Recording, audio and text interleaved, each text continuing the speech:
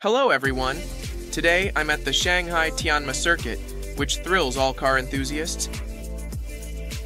What we have here is a Honda Civic. It's a 116 HP manual transmission. So, for this car we've made a few modifications to it. Let's see it.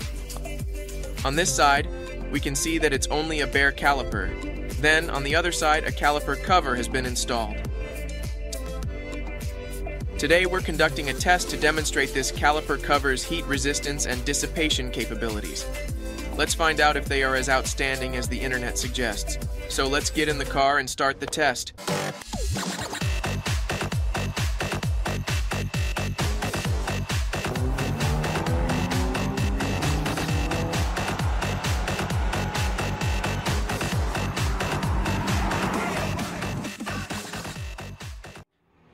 Now the temperature of the caliper is around 200 degrees, and the temperature of the brake disc has reached 466 degrees.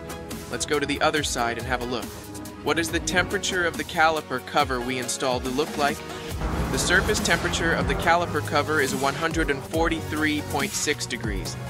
The temperature of the brake disc is 369.9 degrees. It's lower than the other side. From the experiment, we learned that the caliper cover doesn't stop heat from escaping. Instead, it helps us spread the heat out.